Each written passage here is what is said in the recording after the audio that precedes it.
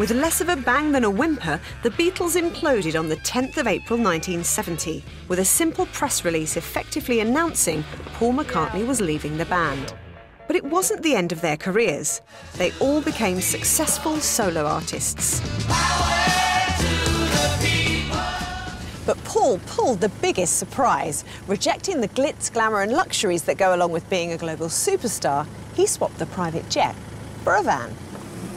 And joining him in the van was his new band, which he called Wings. Henry McCulllough was Wings' guitar player. For him, it was a dream job. I knew it was going to be a great gig. I think I know guitar players would have chopped a finger off to get that gig, you know. The band, including Paul's wife Linda on keyboards, rehearsed for months, culminating in pre-tour sessions in London. What a great band.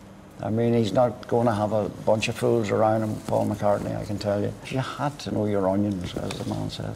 Now, you were all established musicians, but Linda wasn't. Was that difficult for you? It was said very quickly, she's the woman I love, she's in the band, and that's it, you know. She learned her part well enough to go and play it. She did a great job, she really did. The band's set was a Beatles-free zone and consisted of Wings songs plus rock and roll classics. My love, does it go? But who to play to? McCartney decided to go back to basics. The band, his family and even his dogs climbed into a van and toured the nation's universities to ask if they could play secret, unpublicised gigs. First stop, the East Midlands.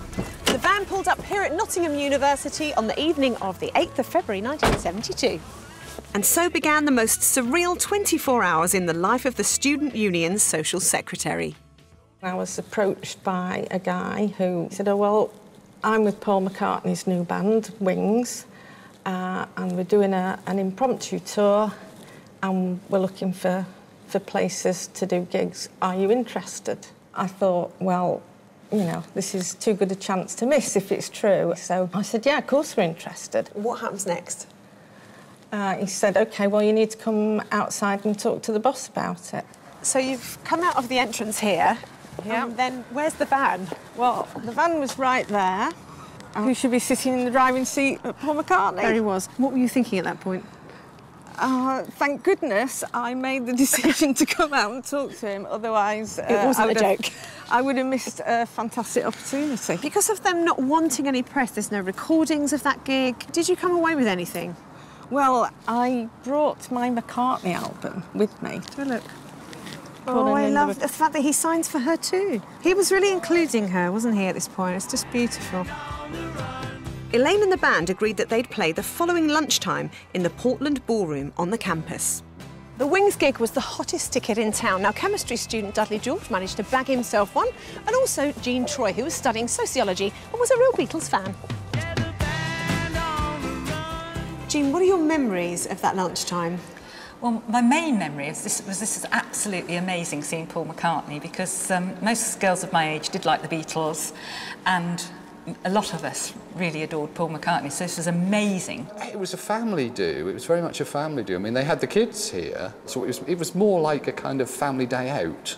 Did you feel that you were watching a piece of history in the making? The biggest group in the world had been the Beatles for all our conscious time, so it was a historic event. It had to be. What happened here on this spot is pure pop history, and it could be argued that Paul's career with Wings really began on this stage. The lunchtime gig was a big success, and for the next 2 weeks they toured 10 university towns across Britain. The university tour was like a bunch of kids being let loose on a trolley or something. You know, you can go anywhere you want, but you have to stop here. Sing a song and on your way. Where are we going? I don't know.